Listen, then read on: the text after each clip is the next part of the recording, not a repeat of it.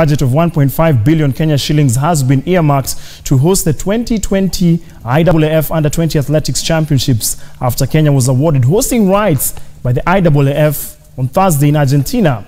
Following the success of the 2017 World Under 18 Athletics Championships in Nairobi, the IAAF Council endorsed Kenya's candidacy for the 2020 event.